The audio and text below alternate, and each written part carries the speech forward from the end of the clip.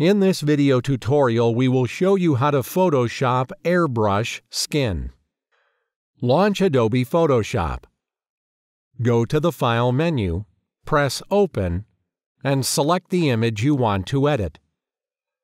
Then go to the toolbar and click Edit in Standard Mode with the Brush Tool mode.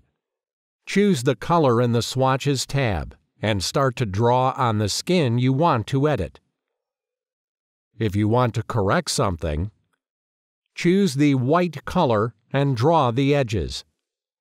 When you're done, click Edit in Quick Mask mode from the toolbar.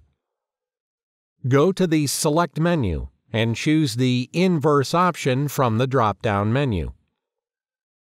Then go to the Select menu, click the Modify option, and choose the Feather option from the submenu.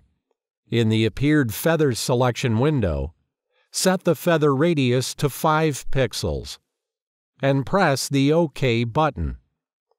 Go to the Filter menu, select the Blur option, and choose the Gaussian Blur option from the submenu. In the following Gaussian Blur window, adjust the radius in pixels with the slider and press OK. Then go to the Select menu tab and choose the Deselect option.